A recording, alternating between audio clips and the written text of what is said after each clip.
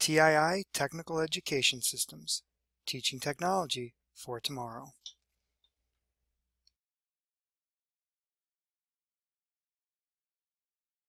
Okay, in this video what we want to do is create a basic real-world input to control an HMI output. So what we're going to do is we're going to grab a normally open contact, bring it down here. We're going to identify this as the left green push button, hit enter. Now we want to tag this, so we split this up, make this the PLC. So we have the split screen here. I'm going to grab this tag that I created, drop it off at the input that the left green push button is tagged to, turn off the split screen, and then I'm going to grab an output, and I'm going to give this one a name. I'm just going to make it HMI Output, same as it is in the TII manual. Hit enter here. Okay. Now what I have to do is I have to define this as a memory bit. Okay, it's a little bit of a different concept. Basically what we're doing is we're creating an internal output that doesn't physically turn anything on in the real world. To do that, what we do is right click and we select define tag. And what this is going to do is put this into memory. And to some extent we can define what memory we want it to go into, what section of memory. Global memory is fine for this. And the memory is going to be M0.0. The type of memory is going to be Boolean, meaning it's a 1 or a 0. And then we're going to hit define. And you'll notice that that address came up right here, M0.0. And we have now created a very basic PLC program that is going to be meant to control an HMI output. So what we want to do is we'll go ahead and we'll download this to the PLC right now. Load. Allow this to go through its steps. And now it's downloaded. So what I can do now is I want to go to the root screen down here. Okay? If it's not here, what I can do is I can go to my HMI, go to the screens, and I can select my root screen, and that will open it up. Okay? Now what I want to do is actually grab an output that I can put onto the screen. So the first thing I like to do is get rid of this welcome to sign, either delete it or just move it out of the way. Then what you need to do is they have pre-made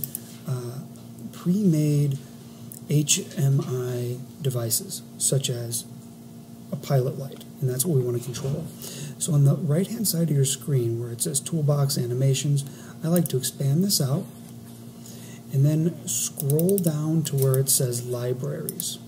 Okay, now in libraries you have your library projects, okay, and then in your global libraries you have the button and switches. These are pre-made, so we want to go to our master copies, and in this case what we want to do is we want to create a pilot light. So we'll grab this pilot light right here, double click on it and expand it out. And in this case what we want to do is we want to go ahead and grab a basic green pilot light. So pilot light, round green. They have square ones and a lot of different things you can do here. But we're just going to grab the basic one and drag it onto the screen. We'll get rid of the libraries, put it back into its home position. We can move this around anywhere we want. We can make it bigger. We can make it smaller.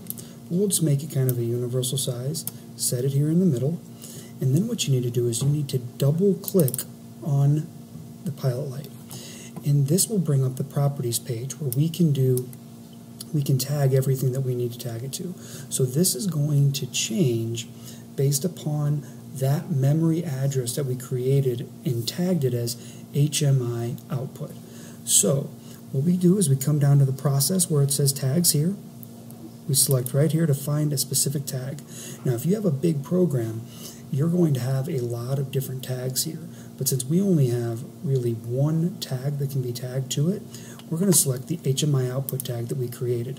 It is really important that if you get into big major programming that you select names for these tags that are different enough to where you're not accidentally selecting the wrong one. Okay, so in this one, HMI Output, and we're good to go. So we can minimize this. You can see here that it has an on and an off position. Okay, so we'll minimize this, and then we need to download this. So we click on the screen and download it to the PLC, or to the HMI. And it's going to run through all of its compiling and configurations, and it will transfer it to the HMI. When it's ready to do this, you just click Override to get rid of the existing project on there, and select Load. Now you can see the HMI getting loaded up, and you can see that the pilot light is located right there on the screen. So when I come over here and hit the green push button, this HMI output changes along with it. Now there's a second delay there for the networking to go in there and actually change it, but for all intents and purposes that is a real-time change. So I'm controlling a display on this touchscreen with a real-world device such as a push button.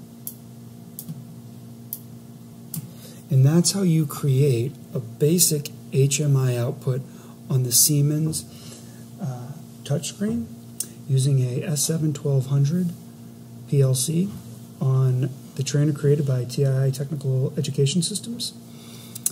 And go ahead and move on to the next unit if you're ready.